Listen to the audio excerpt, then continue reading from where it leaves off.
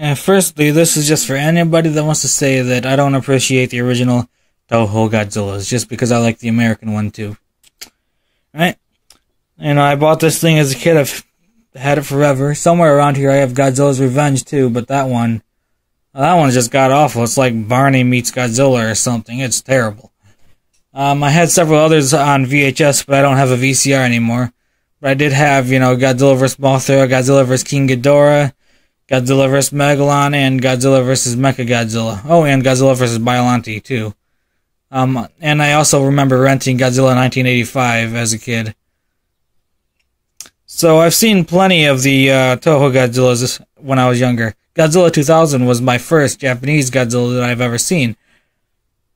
In fact. However, the movie that preceded this cartoon was the first Godzilla that I was introduced to when I was just 6 or 7 years old. And honestly, I've only seen like 2 episodes of this cartoon when I was a kid.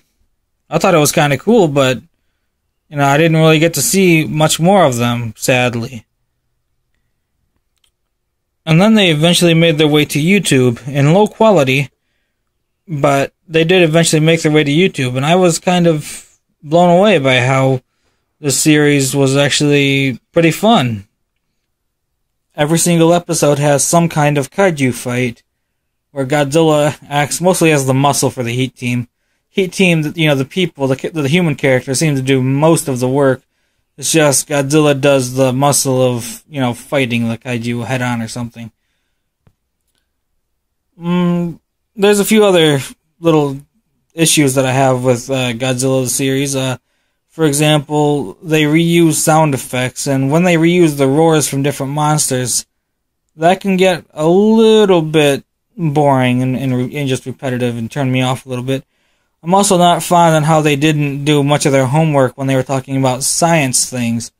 An iguana and a varanid like a Komodo dragon are not in the same genus, okay? I don't care what they wanted to, I don't care if they wanted to make Godzilla besties with Komodothorax, okay? They're not in the same genus.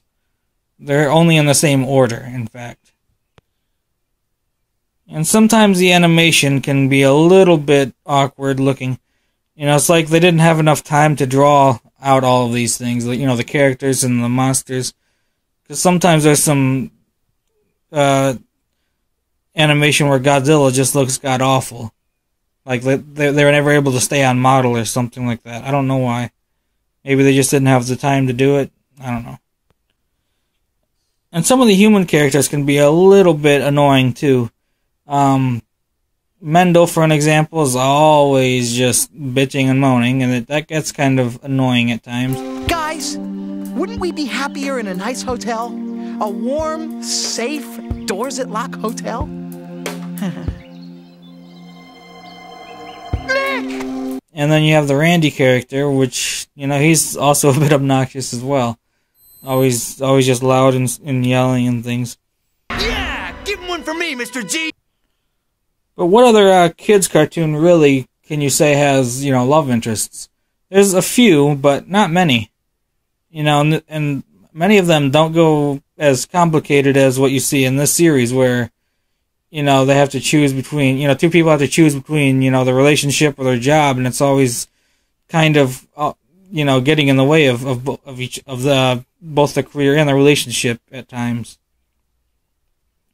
Right, there's only a few other kids' cartoons that I can think of that have relationships that are that complicated. Gargoyles, I think, is one. Avatar is another. And I can't think of many more at the moment.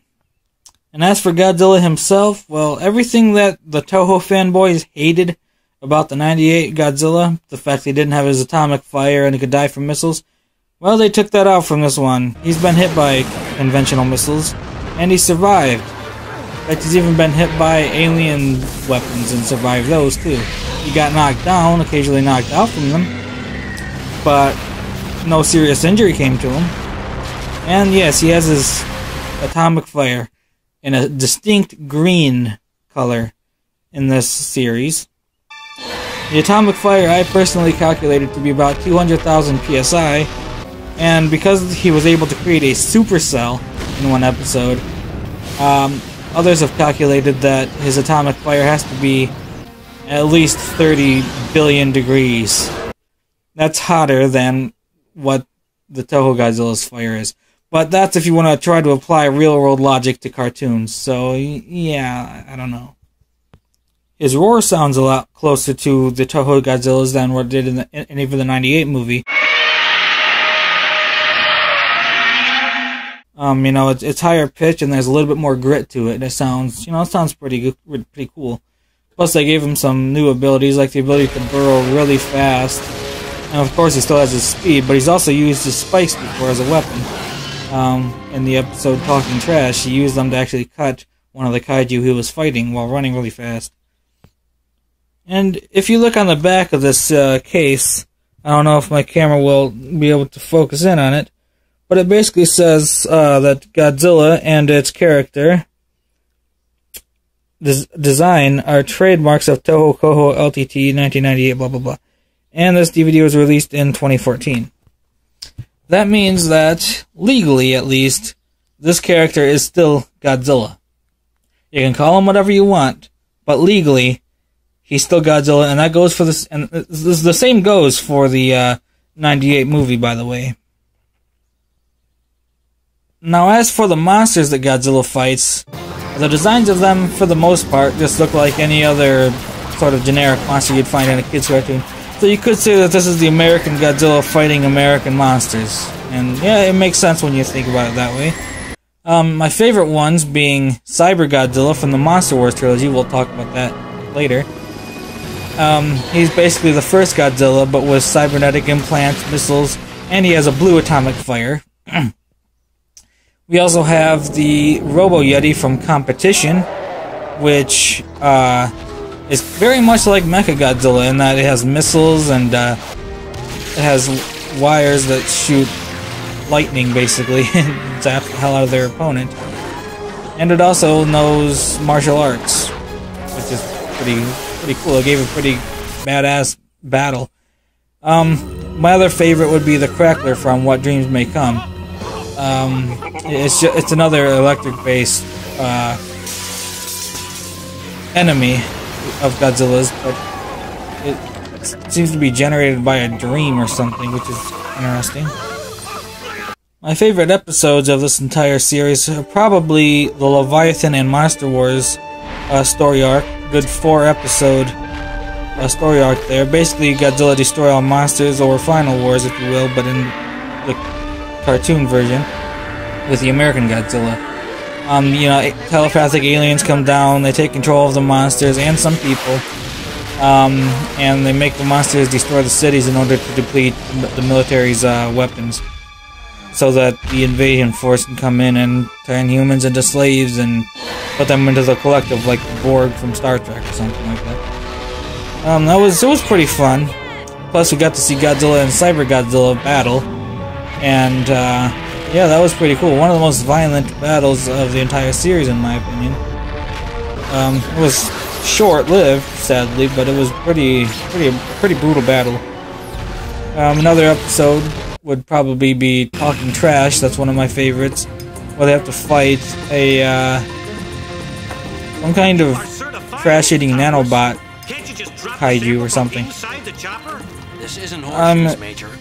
One of the reasons it's probably my favorite is because it was the one that I saw when I was a kid, and the one that I remember the most, you know. I'm trying to ignore that. Plus, it has some really cool shots in it too, and just stuff like that. Another one of my favorite episodes would probably be the Juggernaut, because it has a kaiju in there that's very much like the thing from Akira. It just consumes more and more technology, which is really cool, and just becomes this big blob of just nothing and technology stuff. First time I was introduced to something like that was actually in South Park. But I did see the anime, and I think it's pretty cool.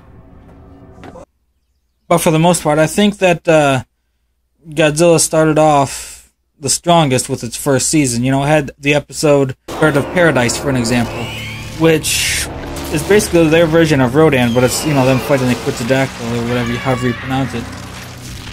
You know, just a bird that comes out of a volcano, pretty much, and shoots fire, and that's basically Rodan. You know, the original Godzilla cartoon had that too.